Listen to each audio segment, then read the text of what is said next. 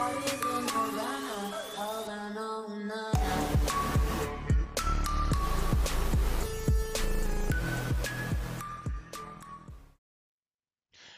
what's up, Camp Nerd fans? And today we're going to do another tutorial in Android Studio, and we're going to be looking at the themes and your colors and how to change the background.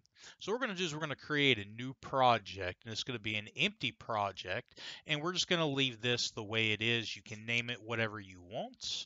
So what we're going to do is we're going to click Finish, and then this is going to build the repository. And what we're going to do is we're going to change the theme style, which is what I want to show you is in the new Android Studio, when you go to values, you are not going to see styles anymore. You are going to see themes. So I'm going to show you how to use themes, and the themes you can get your day and dark mode. But what we're going to do is we're just going to do both to change and also the colors as well.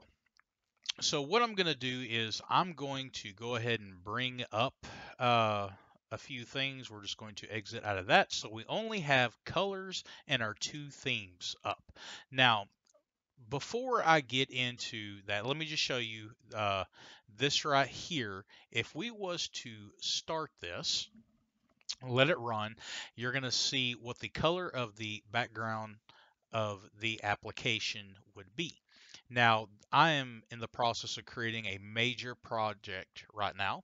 It's an app that's going to be rolled out, and I have changed the style and the themes and everything within it as well.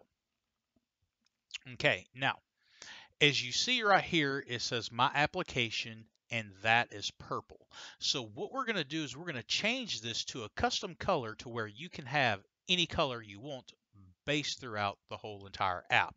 So instead of closing this out, we're just going to go back to Android Studio and click the Stop App button, and that will actually leave this up, so it's a lot faster in running whenever we start.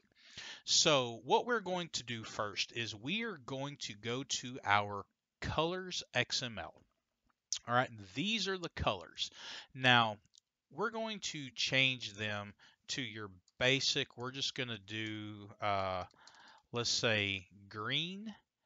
And then you can click right here, move the cursor over, and click a green color, like so.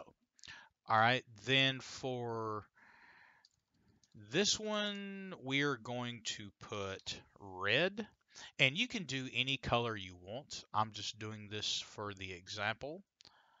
All right, so we're going to do red like that. Let's put this one as blue.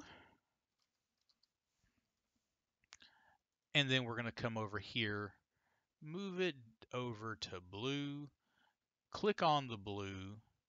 We're going to put this as orange. And then we're going to change that to an orange color, like so. All right, then this teal, we're just going to delete that one. So that way you have 6 colors. Now, when you go over to your values and your themes, you're going to notice that there's going to be red, white, and black. Right here, white and black is going to be there. So you need to add green, red, blue, and orange. But you want to look at it precisely as your primary color. So for our primary color, we're going to do @color / and then we're going to do blue. All right, and then for your primary color variant, we're going to put this as red. And then you got blue, red, white, and black is already there. You come back over to the colors, we still got to do orange and green. All right, so we're going to go orange, and then we're going to put this as green. Okay. Now, you can add more custom colors here, but when you add more custom colors, you have to be sure that you put them in the colors XML right here. So the reason why we deleted that other one is because there were 7 colors, and on this theme there was 6 colors preset. So now here you have your Android status bar color. Your tools target, this is going to go towards your status bar. So whatever color you want. Right now the color is set to your red because that is the primary variant. We are going to leave this as it is just for the moment. So you're going to want to highlight and copy all of those. And then for the night themes, you can go to your colors and declare the night theme part. And then you can come over here and add them here. Later on, you can change between light theme and dark theme. But we're just going to leave them like this. So that way, everything runs the way that it's supposed to be. So when we run the application, let's bring up our emulator. You can see that it has changed that to blue and the main color is red. So that is our primary variant, and then our primary color is going to be this where my application is at. So let's say we want to make our primary variant over here. We're just going to make it primary so it matches. Now it's going to throw an error because I did not change the other one. Uh, so you see this right here is the night theme. We don't have that set in yet. So we need to come over here to the actual theme, which is our day theme. And once we get rid of primary, the primary variant, and just have as primary, we run the application. And then you see that it comes up and it's all one color.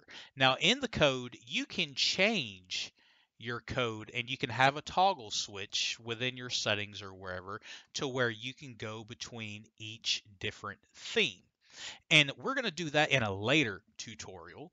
And so that is how you change your theme colors within your activity main XML and for it to be pushed through your whole entire app.